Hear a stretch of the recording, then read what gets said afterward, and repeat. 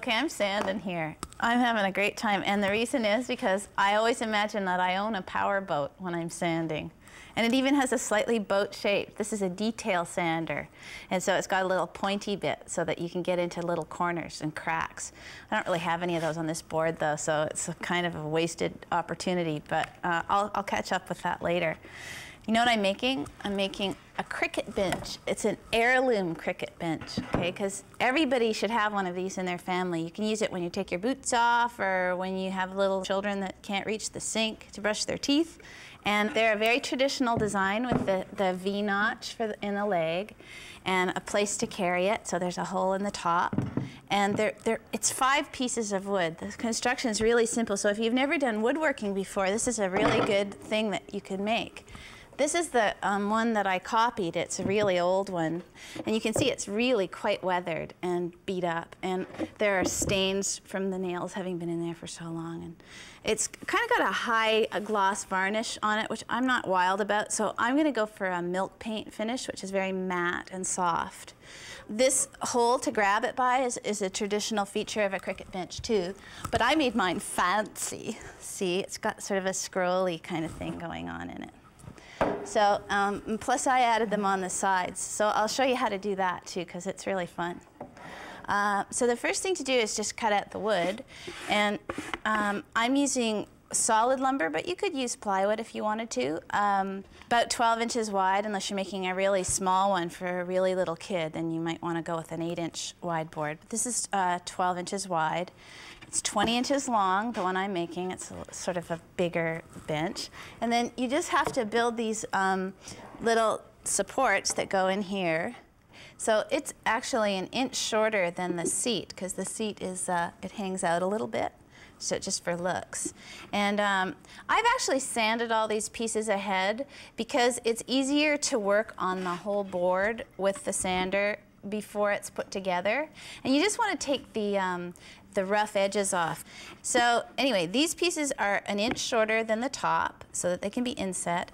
And then the side pieces that have the V notch in them and the scrolling work, they come out of a sheet of wood that's just 1 foot by 1 foot in the particular size that I'm making. So it's up to you to decide on the dimensions. First thing to do though is, after you've got the pieces all sanded, and there's just 5 pieces here, so this is a really good project, is we need the side notches where this piece of wood is going to go. So one way to do that is to trace them, just trace the outside edge of this board. That's what I'm going to do. And also the rough end, the end grain, should be facing down. There's more strength in the board that way, okay? And another thing is that I hand cut all the joints on this bench because I really like hand sawing. But they're not terribly precise. So it's not going to compromise the strength of your bench or make it unsafe particularly, but things don't quite fit together. So that's just a look, right? You know, but if you cut everything with machines, you'll get a much more precise line. Things will be tighter. And that's, that can be good. So I'll finish marking these off. It just depends what you're after in your life. If you like things to be tight-fitting and perfect, well, go for the smooth side out and all machine cut joints. But if you're sort of a more rustic kind of a gal,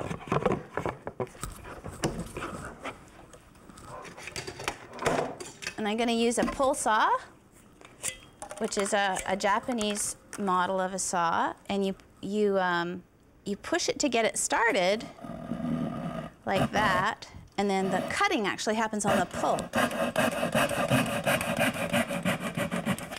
That's one. I'll just turn it up. And ripping is a little bit trickier because the blade wants to wander. But also, I ripped plywood this week, and it really builds up those rear deltoids. You know, the things that they invented shoulder pads to fake.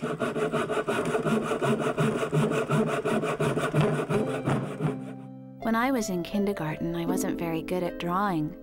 Then I woke up one day and thought, okay, if I can see something in my head, Then all I have to do is let that picture travel down my arm and into my fingers so it can come out on the paper. And after that, I could always draw stuff. Weird or what? Okay, now it's time to talk about the V. This is the rule. Don't start the apex of the V any higher than halfway up the board of your side piece. Otherwise, the board can end up splitting because there's just not enough material there if your V starts way up here. Okay, so I'll pick a point that's halfway. So that's at the 6-inch mark. And I have to find the center. Since it's a nice 12 by 12 inch board, it's pretty easy to find the center. So it's right there, so I'll just make a little mark. And there's another sort of proportional rule when you're deciding on the angle. The two legs shouldn't be less than 1/4 the width of the board. So I don't want to have little tiny perchy legs over here. Need some substance there, okay? So roughly there. So say 3 inches, because that's 1/4 of 12 inches. So there and there. Okay, and now I'm just going to take a square and divide them all. Oops, don't have my square, so I'll just use any straight edge will do. Okay, so I'm just going to trace it like that and like that. You know, this isn't a time to get all crazy about being terribly precise because the benches look, I mean, look at this one. It looks nice. It's got a knot out of it. It looks kind of cool that way. Okay, so cutting this is sort of the same as what we just did, but you're sort of fighting across the grain and ripping at the same time, so it gives you a little bit more of a fight. And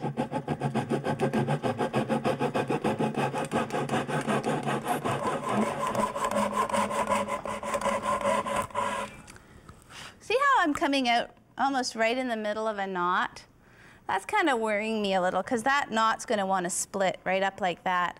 So a way around that is to actually take a drill bit and drill a little circular hole right there. And I think I might just do that like this, because that'll will stop a split from wanting to happen quite so badly, because you round it out so that there's not so much strain on one little tiny point of the angle.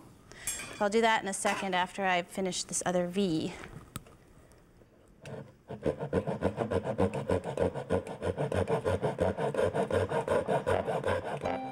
In the old days, there was a saying, "Into many a homemade gift are woven loving thoughts which make the gift priceless."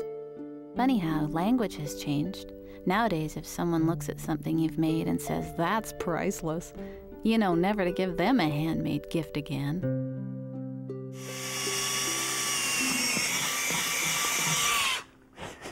Okay, so I've just drilled this little hole that I'm hoping will stop the board from splitting if it ever gets the idea that it wants to do that. So don't anybody say anything.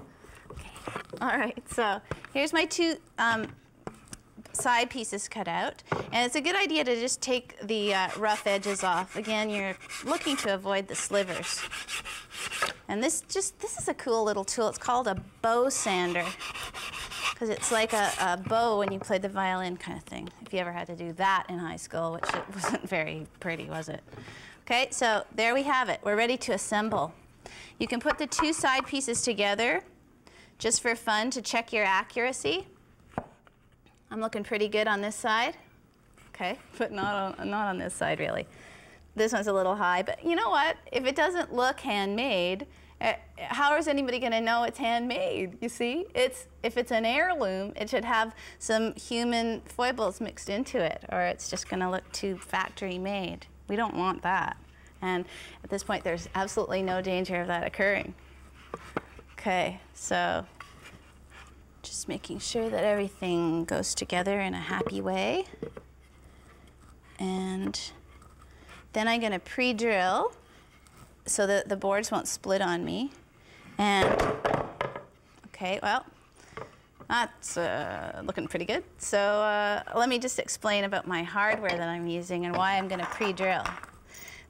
These are antique, fake antique hand-wrought looking nails. And you can get these at specialty woodworker supply places. I really like these. I think they're worth looking for. But look, that's a shaft. Look at that, eh? That's thick. But then when you turn it, oh, look, it's thin.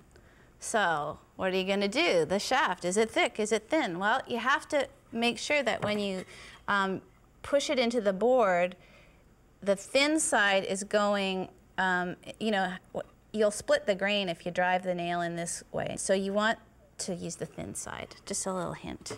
And I'm going to pre-drill the holes so that, because the heads are kind of big and I don't want everything splitting out. So just go like this. Remember that you're working with the rough side out. And, okay, I'm standing on my safety glasses actually, which is really not a good idea because they get a little bit hard to see through that way. And then it's actually more dangerous to be wearing them because you can't see anything. Okay, drilling.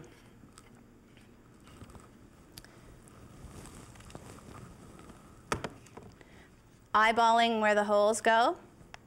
I'm not going to measure, but I can see the center of the wood that I'm lining the screw hole up with, or the nail hole.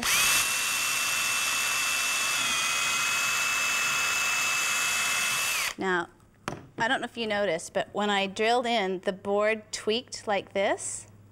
Okay, so what that's going to do is it's going to give me a bench that's a bit like this.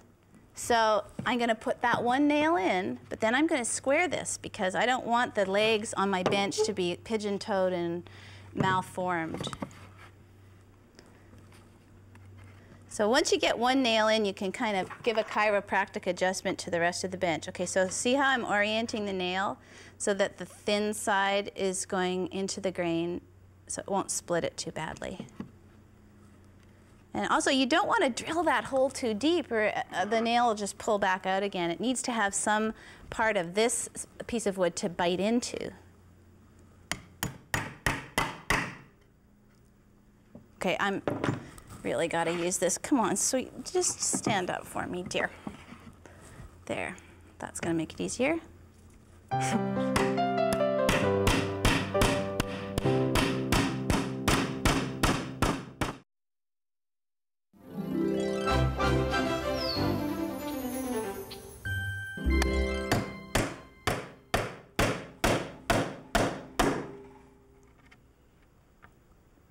Okay, so things are going well here. I just have a couple more nails to put in. But see, that went together fairly quickly, right? Just 5 pieces. And the next thing I wanted to show you, though, is how to scroll something using a jigsaw.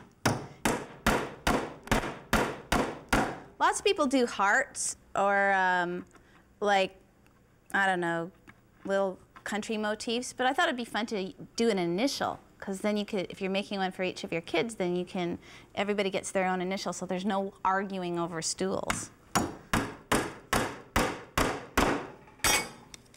So you want to take a pencil and draw the initial on if you're making an initial. The nice thing about a pencil line is that it can be sanded out if you blow it. You want to make the initial, you know, big enough to be able to tell what it is, but not so big that somebody's little foot is going to go through it. Or so that looks fairly subtle. And I'm going to use a scrolling blade in my jigsaw. I cut the scrolls on my Cricut bench with a much thicker blade, and it was quite a fight. So it's great to have this nice little delicate one. And the speed is variable. Listen. Okay, it has to be plugged in. Oh, I was all primed for that moment when I'd hear the variable speed factor. Let me just plug this in. And you want some subtlety with the trigger. Listen. Or. So that's nice because the amount of pressure you put on it gives you a different speed of a cut. Before I start though, I need to drill a hole so that I can stick the blade through the wood to get it started. So use a nice big bit so that you have plenty of room, otherwise the thing will chatter on you. And I'll just start somewhere in the middle of my M here.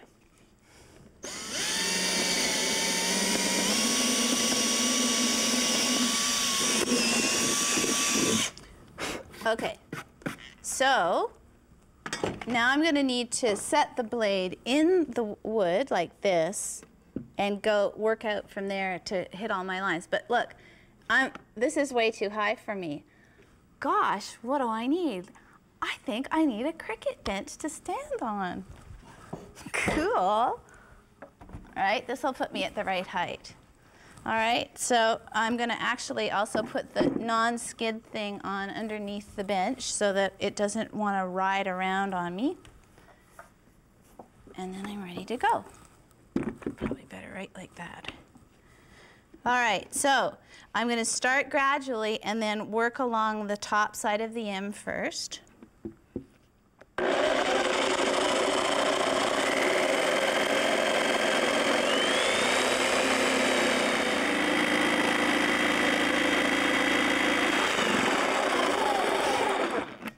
See how that made that nice curvy line? Now I come back into the center again and go up the other side.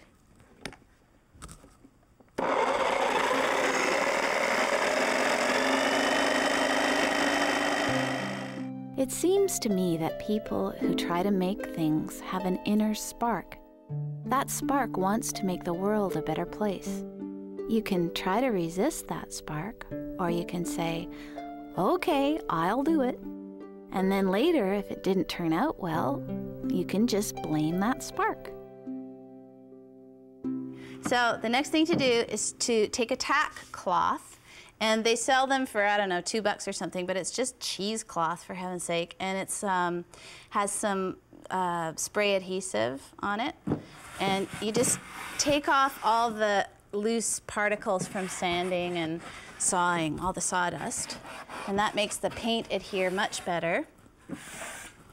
And the paint is really special because I took some blueberries and I made milk paint. Okay, it's blueberry colored milk paint, and it's really easy to make, and it's sort of the way the old pioneers used to do it.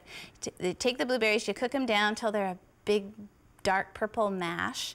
You can use frozen if that's all you can find right now. This is skim milk powder, so you throw a bunch of that into a bottle or a jar. And the proportions are, you just want a thick, pasty kind of a thing. I'll show you the gloopy texture we've got here.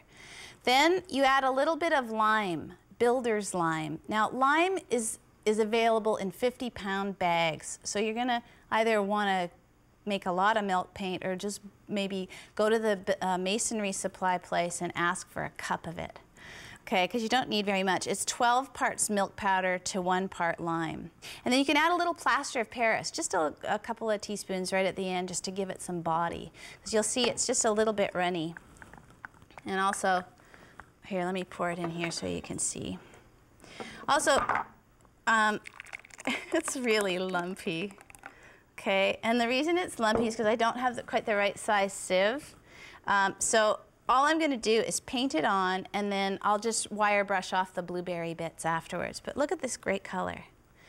Also, my very favorite way to paint is with a shaving brush, because look, when you try to use a normal paintbrush that's shaped like this, your wrist gets really tired of going like this. But with one of these, it's just very ergonomic. Watch. It just, especially if you're going around weird corners. See, it just fills them in really fast. I love that. Okay, so we've got this sort of delicate purpley blueberry color. Isn't that pretty?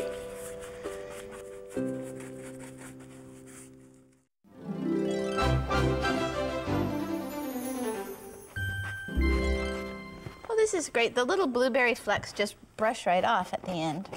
There's been some flies around too because they're interested. So I'm just going to sign the bottom of my stool, because every time you make an heirloom, you should sign it so that 90 years later they know, oh, that was made by, you know, whoever. So look, I've got an M all ready to go here, so I really just need the A and the G. Cool, eh? All right, so this is a cool design, and you can use it, the principles of this construction, to make maybe a long bench that goes behind your dining room table or an outdoor garden bench. Very solid, pioneering design. There's a dad, an artisan named Paul Zangroni, who made these benches for his kids. And he's got the keyhole thing going in all of his designs, because I think that really is the way to go to prevent the wood from splitting. This one he cut an oval hole in, which is traditional. And up here is another one. He had a laminated poster that he took and put on the top, which gives it a really cool look. So that gives you lots of ideas. I mean, you could do all kinds of stuff with your Cricut bench. But most of all, just have a go at it, because it'll make you feel like some kind of an heirloom producer of fine goods. Once you've finished building your heirloom Cricut bench, you immediately think, oh man, I'd better get to work on some heirs. This makes the project even more enjoyable, because your inner spark is not just creating a bench. It's going for a whole new generation of bottoms to sit on that bench. So when people say carpentry is dirty work, well, they're right.